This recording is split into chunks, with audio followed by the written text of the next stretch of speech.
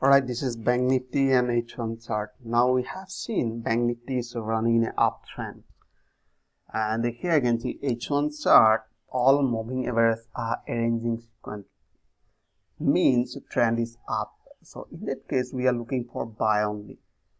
Now before we enter in this market, suppose we are running in an uptrend, so we are looking for buy, but we must find out some specific entry point. So how we determine this specific entry point? By using some moving averages and a support and resistance. Now in this scenario, we have seen price are bouncing off moving average 20. Price retrace toward moving average and hit and bounce back. Again, you can see here price hit and bounce. Somewhere right now, price exactly near moving average 20. So means in a small time frame we are looking for buy. Alright, by using 15-minute or 5-minute chart, we are looking for buy when some indicator are giving buy signal. And the next, if price not able to bounce from this area, price retrace. So next we are looking for buy above 100 exponential moving average. This is exponential moving average. Why is it important? I can see in our previous history, we have seen prices bounce from moving average 100.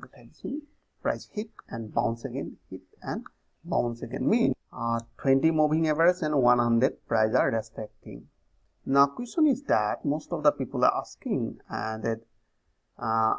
is it probability to bounce from moving average 50 somewhere here? This is the 50 also.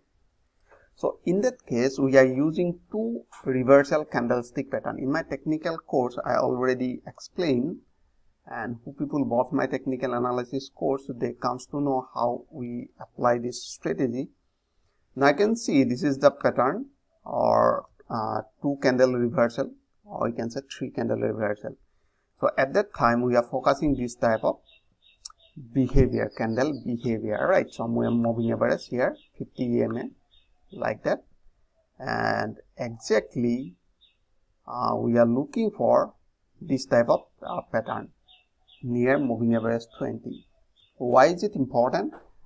Because if you wanna see in previous market behavior, price are not respecting 50 moving average. Sometimes what happen, price retrace, they form that type of candlestick pattern, their behavior. So at that time, we confirm that price will bounce from this area. So I hope you enjoyed this video. If you like this video, please like and subscribe. Thanks for watching.